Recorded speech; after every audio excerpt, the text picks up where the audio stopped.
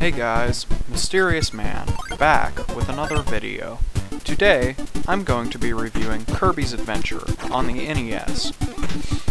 Kirby is known for his ability to suck up enemies and steal their abilities. For example, here's the beam ability. Overall, I feel that functions quite well as a game. It's an interesting concept, and I can see why the Kirby series has survived as long as it did, with such an interesting concept.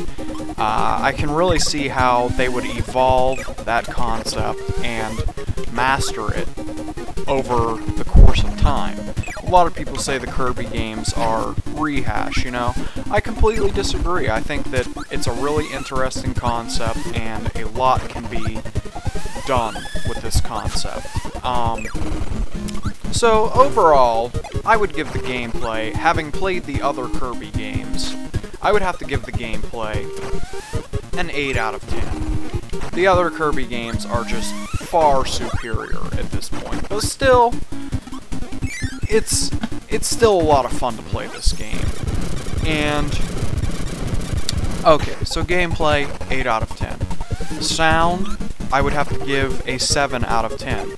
None of these songs are particularly memorable to me, but then again, some may completely disagree. I mean, they're enjoyable when I'm playing a game, sure, but I don't really, to be honest, like, I'm not gonna rush onto YouTube and look up any of these songs, because especially like Kirby and the Amazing Mirror, like some songs from that game, especially like the forest area, you know, there's some really good, memorable songs in the Kirby series, and this game just doesn't have any. But still, once again, I'm not trying to insult this game's sound and music. It's still really good. I'm just saying it's not as good as the other ones. The graphics, as you can see, the graphics are pretty decent in this game, especially for the NES era. They went for pastel colors in this game, sort of, which I don't really like, but still pretty decent for NES. I would have to give the graphics a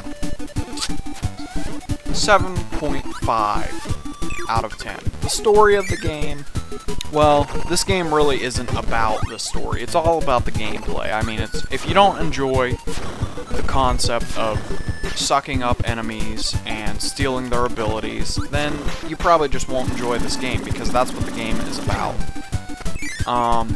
So the story, I'm gonna say NA, not applicable. It's not a valid question to ask, like, is the story in Kirby enjoyable? Well, no, it's not. But once again, not a valid question to ask. So, overall score for this game, I would have to say 7.5. It even stands up to this day. I mean, it's a pretty enjoyable game.